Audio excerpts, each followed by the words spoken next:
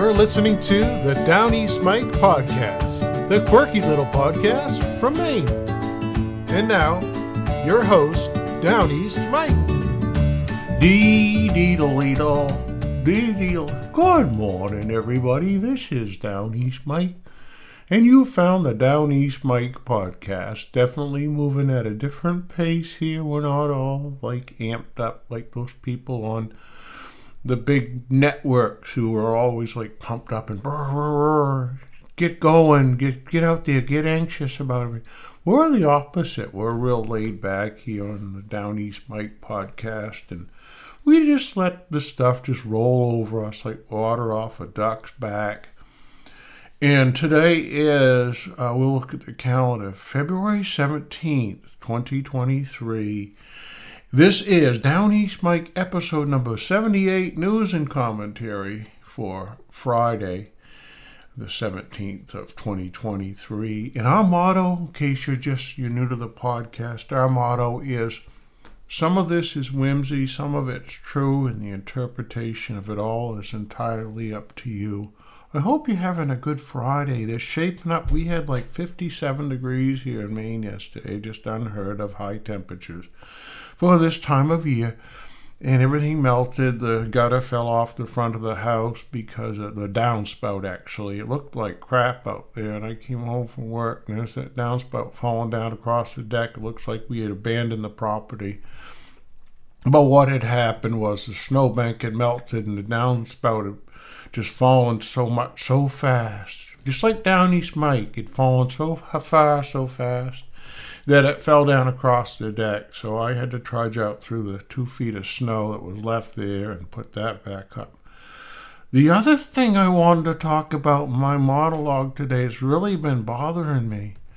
We're watching a lot of old reruns on TV because the news is so bad. We're watching like MASH and the original Hawaii Five-0, and they all had like really big bouffant hairdos. Nice suits, though. They look pretty sharp, those guys. And gals, the ladies look very pretty. Not a lot of tattoos like you see today.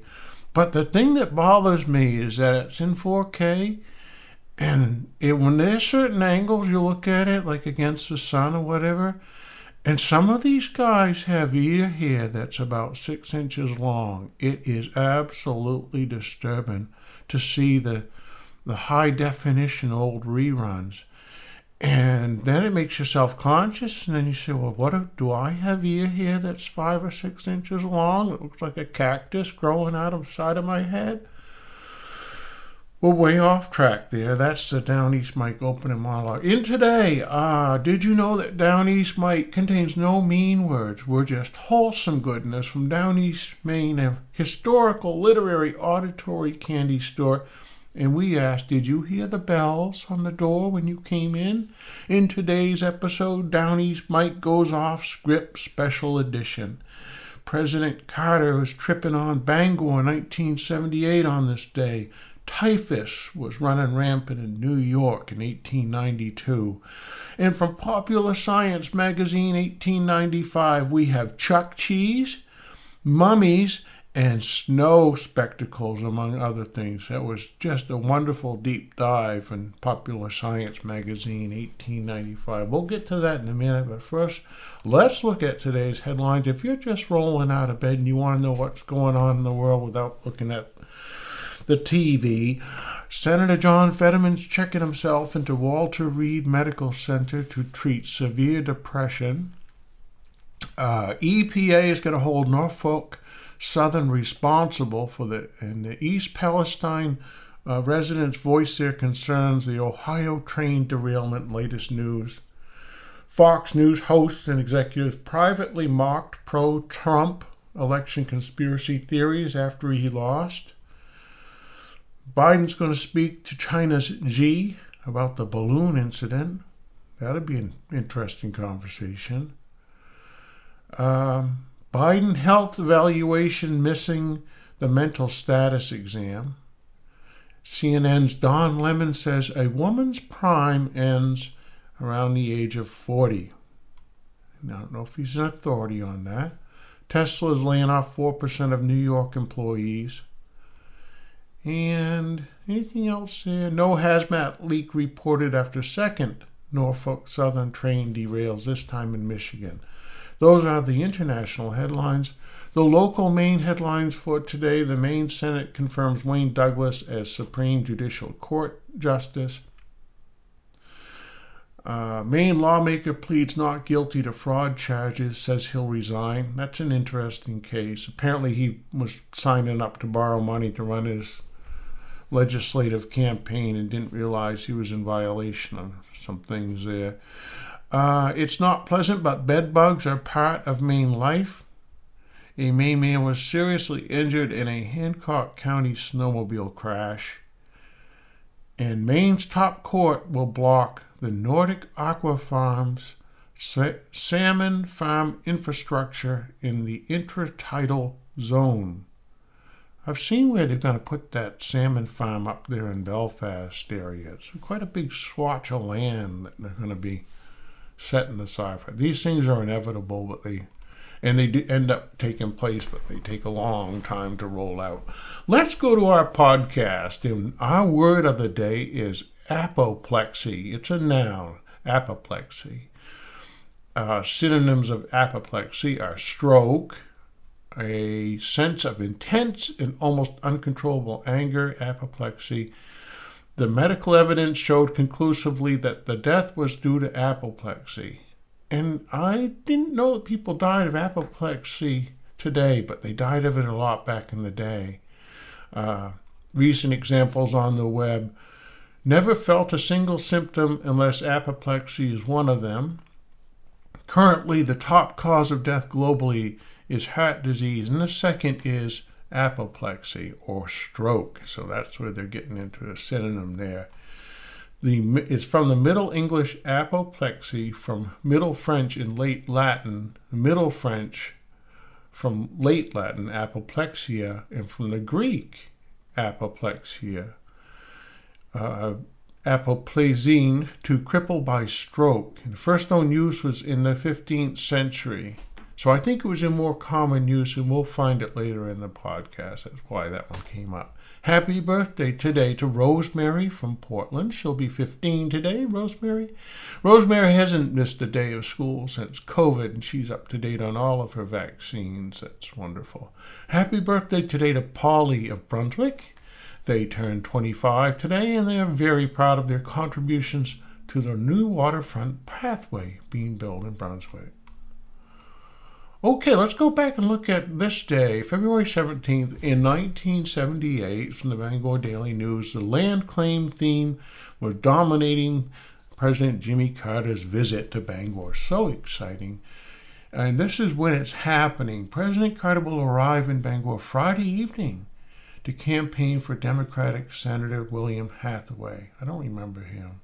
During his overnight visit, the president is expected to face strong criticism of a new White House plan for resolving Indian land claims to 12 million acres, or approximately 2/3 of the land area of the state. President Carter's plane will arrive at the Maine Air National Guard installation at Bangor International Airport at 6:20 p.m. And the Bangor International Airport, if you've never been there, that's a great airport to watch planes fly in and out of, because it's got so much access along the road, and it's got a real long runway. It's quite exciting to watch planes land there. Well, and take off, of course. So Carter was going to Bangor on this day. Upwards of 300 White House attachés were expected for President Carter's visit.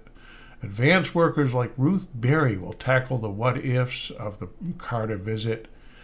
And they had 50 Bangor area volunteers assisting the White House in preparations. The radio and TV stations were carrying the town meeting live. And then we get into the actual event itself here. So we jump ahead a little bit in time, because it's fun to look at, looking back, to go ahead the next day and see how their prognostications came out. Thousands queue up outside. We're going to have some wine and warm up, said one of the ERA demonstrators outside the Bangor Municipal Auditorium on Friday. A long trailing queue of people was strung along Dutton Street, leading to the auditorium. Everybody that had a ticket got in, a security man said. A good 3,000 people, including Governor James Longley, Senators William Hathaway and Edmund Muskie, attended the town meeting in Bangor to hear President Carter answer questions. I knew a guy once, he drove Senator Muskie up to Campobello at some dedication up there, and he picked him up at the airport in a limousine, and he was very, very kind man in person, I guess, but had that intimidating senator's presence. Carter entered the warehouse, the interior of the hall, exactly 8 p.m. to loud cheers and continued clapping. Boy, that's late at night. He was cheered again when, in his opening remarks, he said his brother Billy may come to Maine someday. Remember Billy and his Billy beer? The BIA, Bangor International Airline greeting, was brisk and short.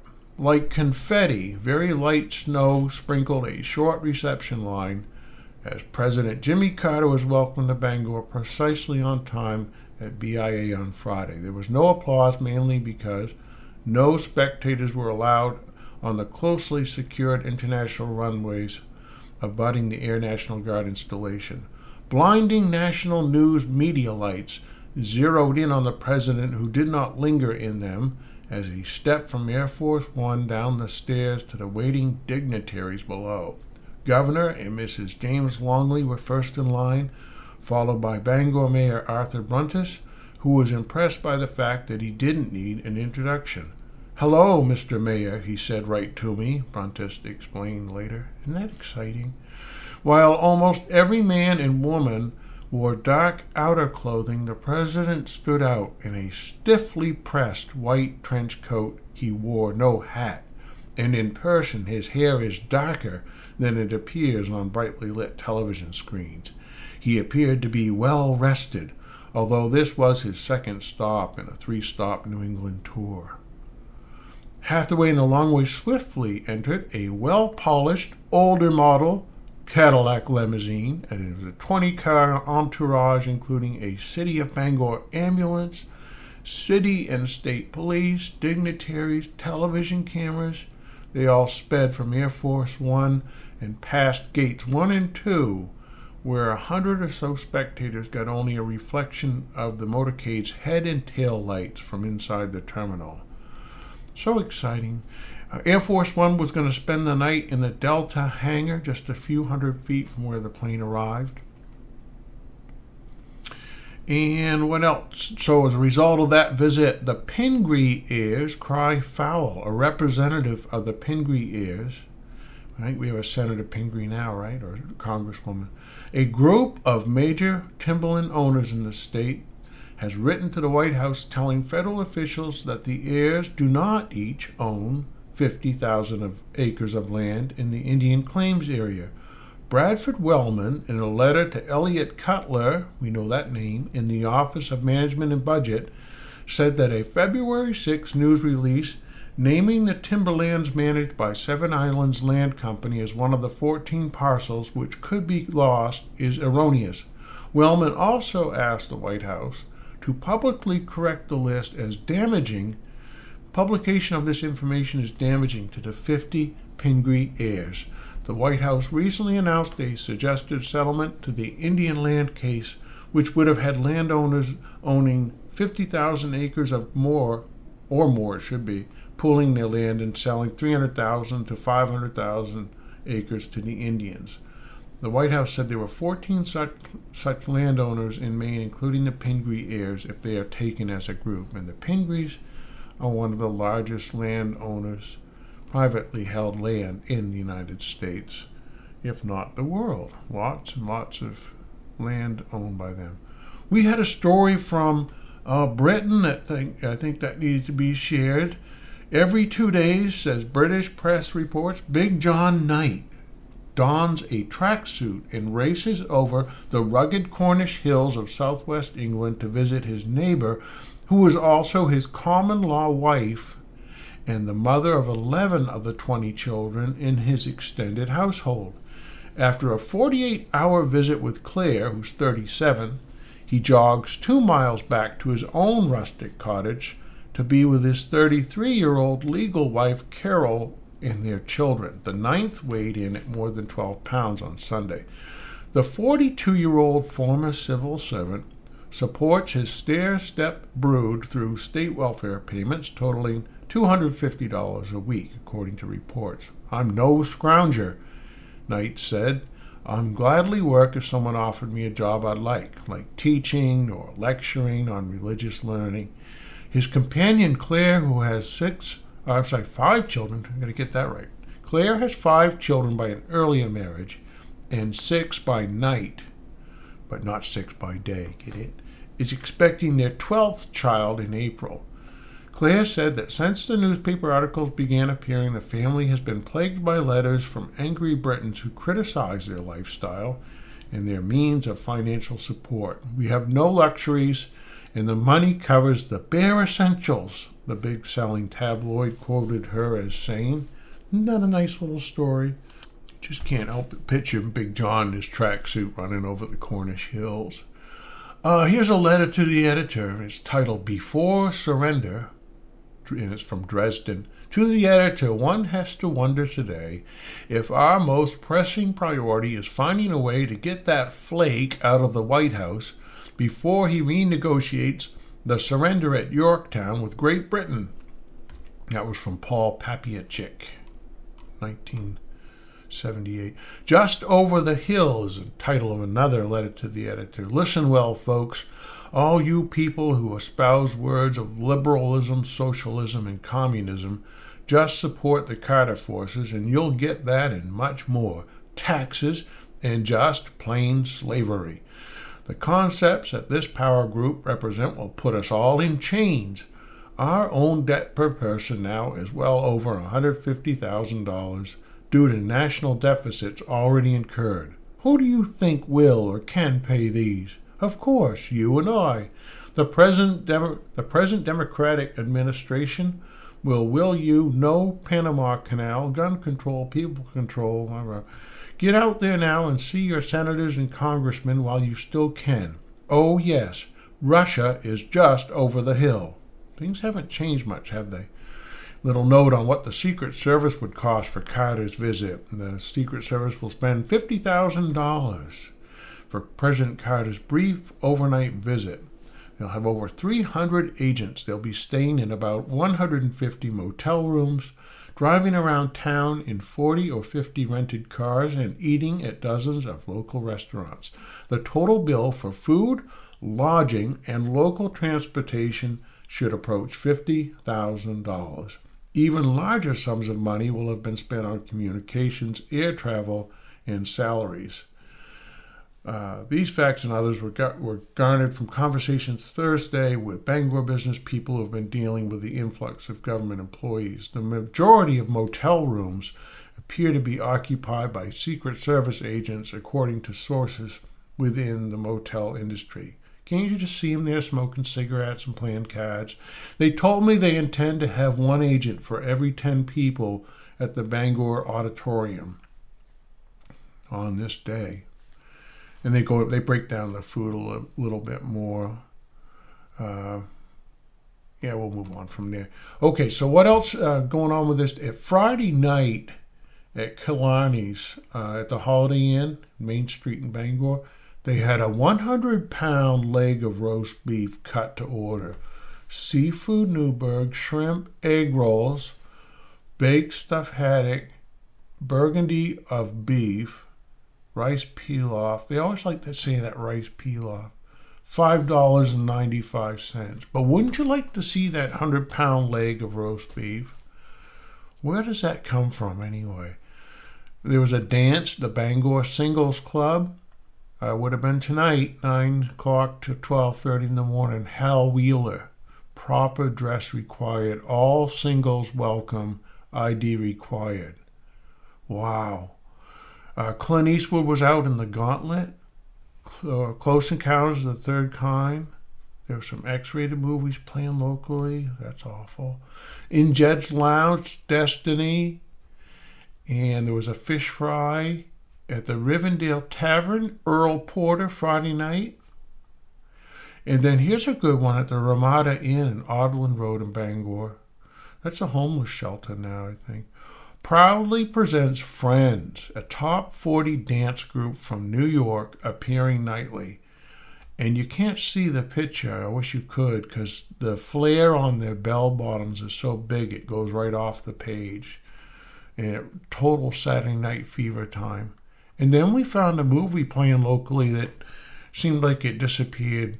A Lost Fortune, 3 Dark Clues, all hidden at Candleshoe, where mysterious things happen. And this was a Walt Disney production, Candleshoe. It starred David Niven, Helen Hayes, and Jodie Foster. That was in 1978. Let's see, another letter to the editor. Truly Bangor's finest. Last night I watched 4 of Bangor's finest apprehend and handcuff 2 troublemakers outside a local motel. I had been inside that night spot where the disorderly conduct began, involving 4 young males not much older than my firstborn son. It was an eye-opener in behavior observation. As we were leaving, my curiosity and general interest made me watch while the officers did their thing. May I say you did your job very well, in a commendable manner. My hat's off to you. Note, had I been in your shoes, they wouldn't have been handled that gently. A letter from Charlene Bunker, a matronly scold of Orrington. All right, on this day in 1892, we have some stories to share with you. The water motor that has furnished power for the splitter in Mr. John N. Wood's woodyard on Middle Street, Lewiston. It gave out the other day, this water motor. One of the piston rods broke and smashed out 12 clogs. Mr. Wood has procured an electric motor and had it set up in the establishment. A little room has been built for it. So even then, they were going electric, getting away from that water energy. Dana Battery's 1st Regimental Gun Company will give a military ball, concert, and exhibition drill on the new model Gatling gun at the Lyceum Hall Thursday evening, February 18th. The new model Gatling gun will fire 1,380 shots a minute, and this company has secured 1,000 rounds of Gatling blank cartridges. It will be the first drill of the kind ever given in the state. Wilson's orchestra is going to play from 8 to 8:30. The drill will go from 8:30 to 9, and then a grand march by 9, the music written by Wilson, apparently. And can you imagine, people would go out tonight to go see a Gatling gun demonstration like that. The cordite in the air and the smoke and the sound, and then a wonderful orchestra. Who wouldn't want to attend that? One of the biggest oxen that ever shook a pair of ugly-looking horns was driven down Lisbon Street Tuesday night. He was a monster, a regular elephant, in fact. Mr. S.H. Morse of North J owned him and drove him. He was 5 years old. This oxen weighed 2,500 pounds. He's a full-blood Durham that girded 8 feet 5 inches. A man named Mr. Powers raised him, and then he sold him to J.O. White, who in turn sold him to Mr. Morris. It's estimated that the ox would dress 1,800 pounds of beef. His mate was sold 2 months ago.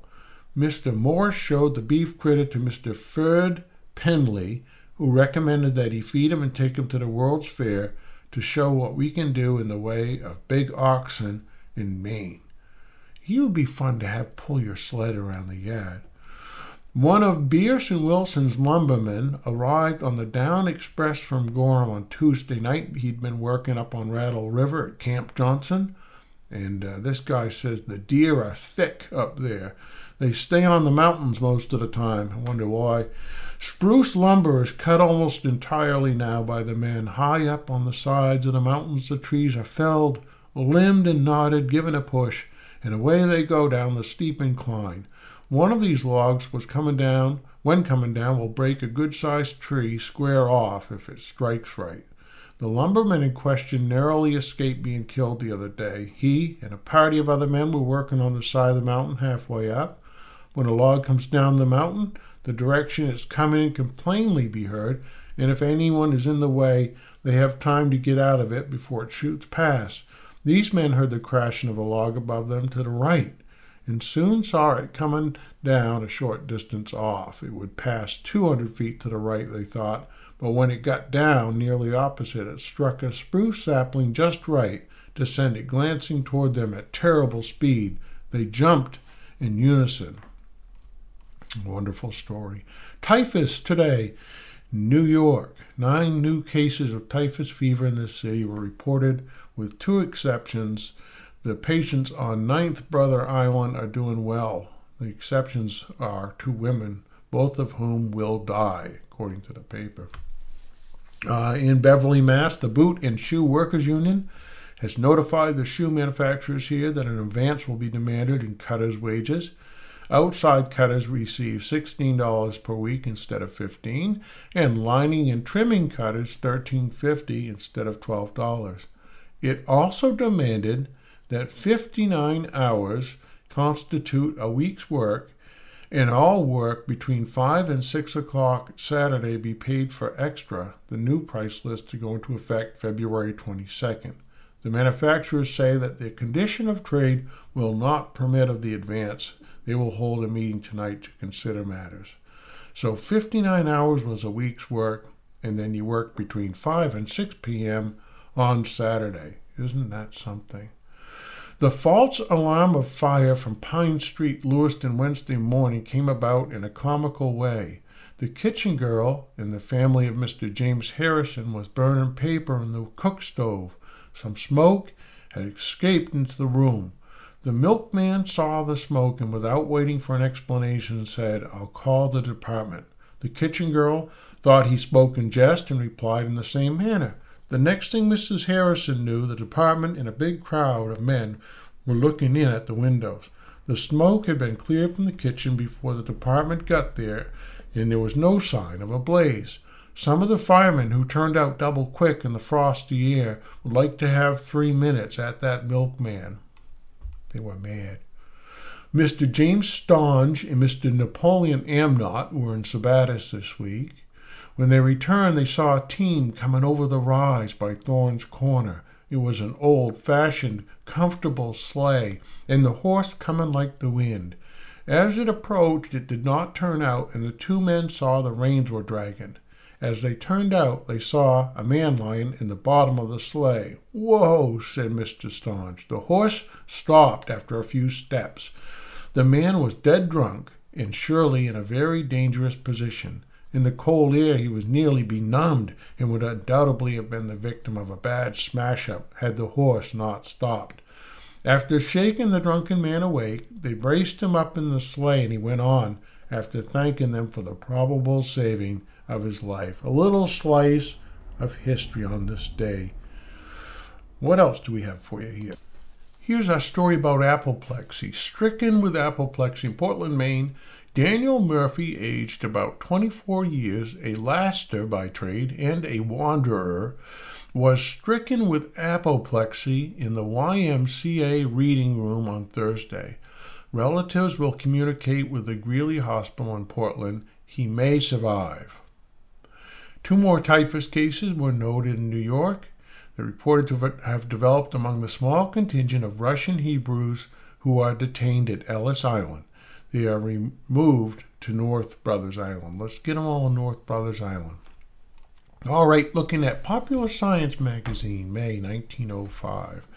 And the Jesuits, it's a Jessup, I'm sorry. Jessup had a North Pacific expedition from the American Museum of Natural History in 1897.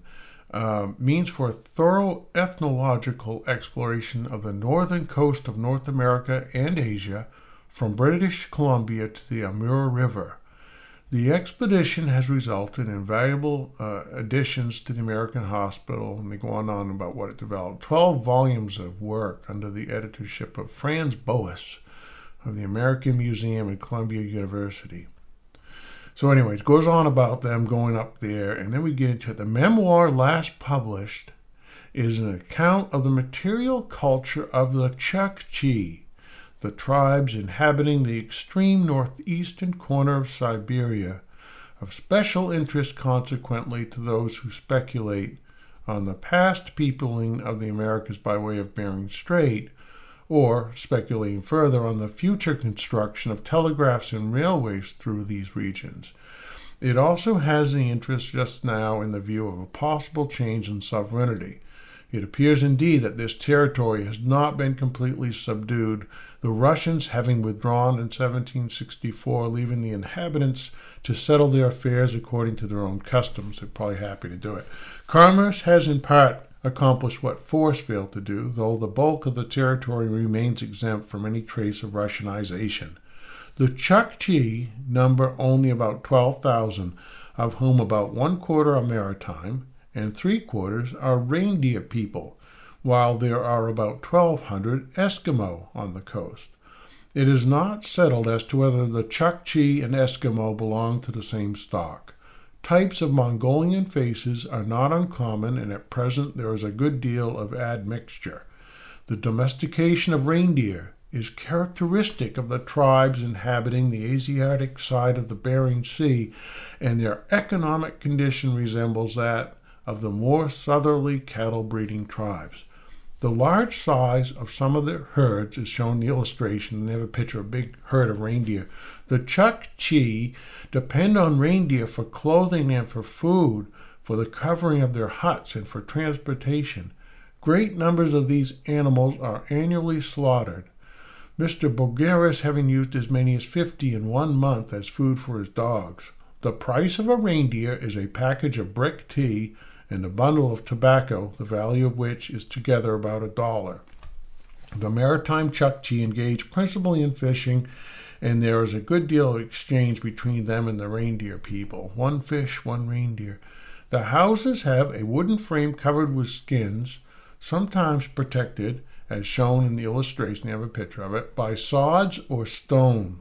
The diameter of the hut is from 15 to 25 feet, and there is an inside room usually about 4 foot 6 inches in height, 7 feet in breadth, and 12 feet in length. Talk about claustrophobic. 50 or more reindeer skins are used to cover one of the huts, and they require a great deal of care. New skins are used in winter and old skins in summer. I wonder why. Fire is used for cooking, but scarcely heats the house beyond the temperature of the outside air. The inner compartment is lighted by a lamp, but is heated chiefly by the bodies of the inhabitants. Oh my word. As the inner room is used not only for sleeping, but also for eating and entertaining, every square foot is occupied. The maritime Chukchee eat chiefly the meat of sea mammals, while the others depend on the reindeer. They like frozen, raw meat, and they do not object to its being putrid. They drink tea and smoke tobacco continually and use as much alcohol, which may be unrectified and undiluted 95% spirit, as they can get. I bet they do. Fly agaric is the only means of intoxication discovered by the natives of northeastern Asia. It is made from mushrooms and appears to produce effects similar to hashish. The sense of smell of the natives is said to be very acute. Their color nomenclature is defective, which may be due to defective vision or to lack of interest in colors. Hey, if you don't care about colors, you don't see them, right? What else? Oh, the mummies there. The custom of preserving. I have to be respectful of your time here. We're getting close to time on our podcast. The mummies.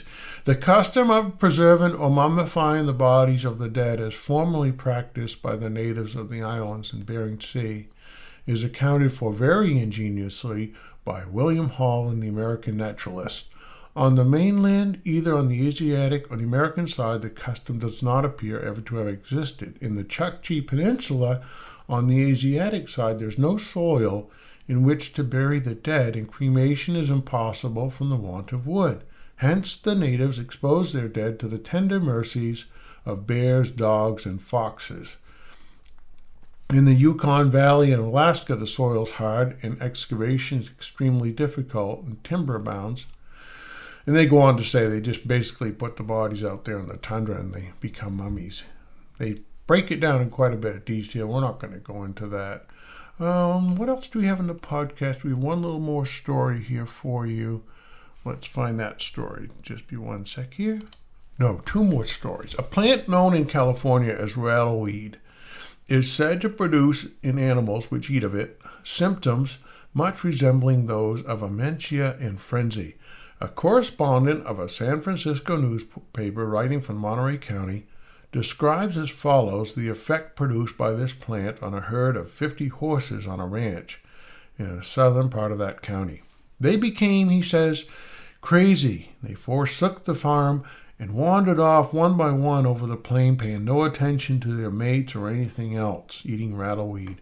They were too muddled in their brains to seek for water, and most of them died of thirst. Although they were wild and had never been handled, any person could walk up with them on the plain and hit them with his hand, when they would jump perhaps straight up in the air, perhaps some other way, and act as though they were trying to leap at a fence at every step. They seemed to retain their sight, yet they would not turn aside for anything. The poor demented beast would walk over a precipice without the slightest fear or hesitation. Here's our story about snow spectacles. They've been devised for the use of the British Arctic expedition. These spectacles have neither glass nor iron in their composition. They're made of ebonite and tied on the head by a velvet cord. They somewhat resemble two half-walnut shells fastened over the eye, and the wearer sees through a simple slit in front of the pupil. To give the wearer a side view, the sides of the eye box are perforated with minute holes. These spectacles are said to be of great service in reading by lamp or gaslight. Last story. 3 soldiers were simultaneously struck by lightning at the Auditory barracks in Paris on May 15th. In 2 of them, the lightning produced complete relaxation of the muscles. I bet it did. And in the 3rd, muscular contraction. The latter, unlike the former, retained consciousness throughout. I'm awake. All recovered in a few days. The metallic buttons on their clothing were not affected by the electric current. Well, let's look at the forecast and we'll send you on the way. It is going to be, right now it's like 39 degrees and just pretty yucky out there. Listen to this forecast for Friday. Rain, freezing rain, and sleet before 2 p.m. Then snow and sleet between 2 and 3. Then snow. Just call it crappy, would you? Temperature falling to around 25 by 5 p.m. Northwest wind, gust up to 25 miles per hour. 90% chance of precipitation today. Some new ice accumulation less than 0.1 of an inch. For tonight, snow likely, but only about an inch total. And then Saturday, sunny with a high near 31. And then as it gradually warms again, Sunday's 40, and then into next week, back up into the low 40s and 30s. So still got winter rolling on here. That's the story from Downeast Maine. And this is Downeast Mike. Until next time, I'm wishing that you and your loved ones enjoy a day that is full of grace, love, and kindness. We'll see you. This is a song about a girl, let's call her Alice. She lived all alone at the top of a hill in a nouveau riche palace. She met a boy named Bob and then they started dating. Things were going great until they went for a swim. Alice stripped down and jumped in, Bob did the same thing. But the cold water shrunk his bits, and now he's not the same. When she met him, he was a he, but now he's a she, and they're not so certain. Oh, she told him today were a they, but there will come a day when you and I, and me and thee, and he